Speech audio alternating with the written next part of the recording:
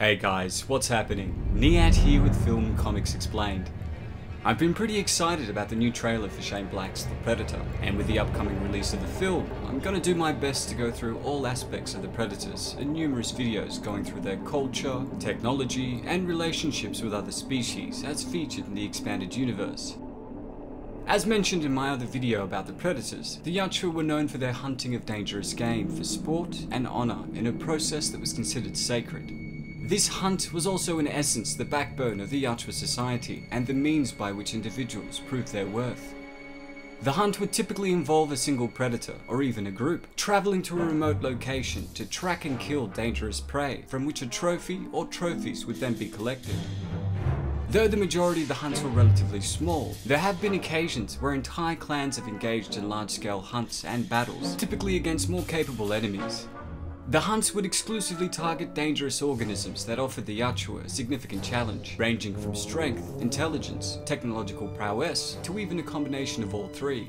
It's because of this that their preferred victims included humans and xenomorphs, which the Yachtja deemed to be the ultimate prey. It's also for this reason that young-blooded predators who had just received their basic training regimen would be tasked with killing a xenomorph to mark their passage from adolescence into adulthood.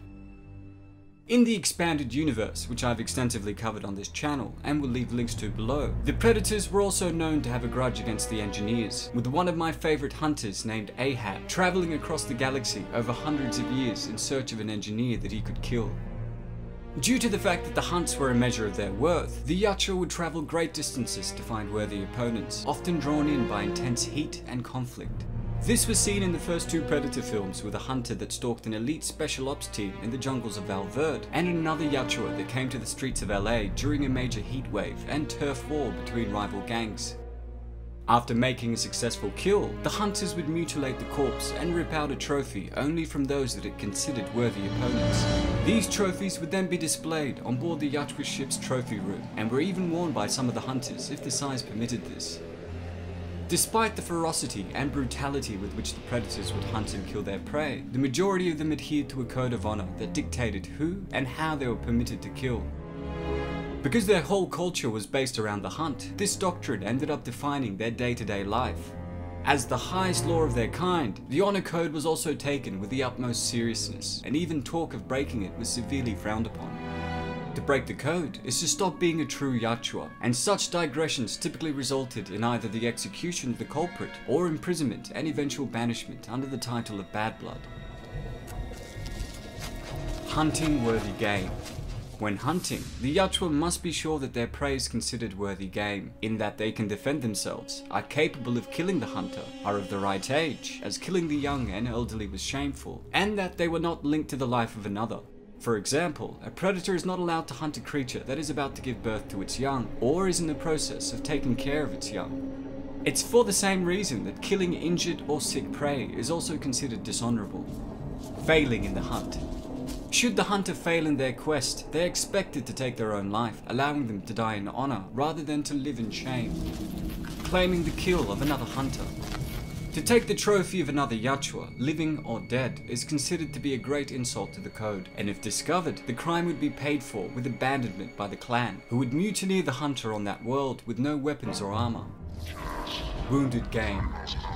If prey that has been injured by another hunter is discovered, you must show honor by killing the beast, and if the game still shows sport, once it's taken care of, the kill will be considered a joint trophy for both hunters.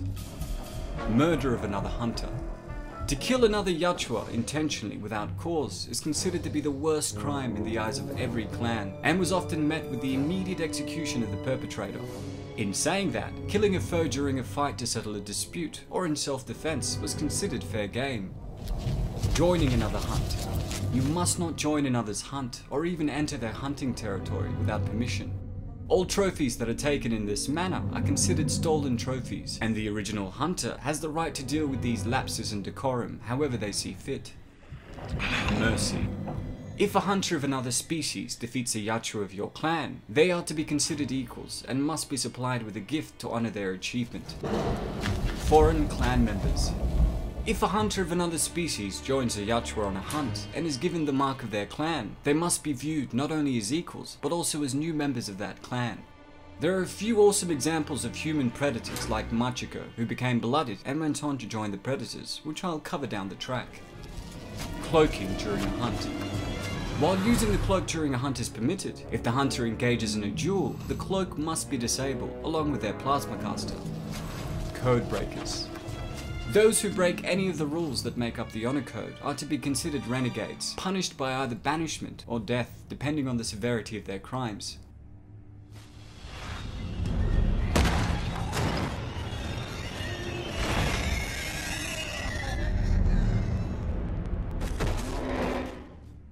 Well, that's all for today, folks. Thanks to all of you guys who requested we take a look at the Yachua honor code featured in the Predator Expanded Universe. If there's any other stuff you'd like me to check out, please don't hesitate to ask. As always, it's been a pleasure. Niyat here with Film Comics Explained. Thanks for stopping by. He's right there, he's right there! God damn it, where is he? Oh, give me a coordinate! Where is he?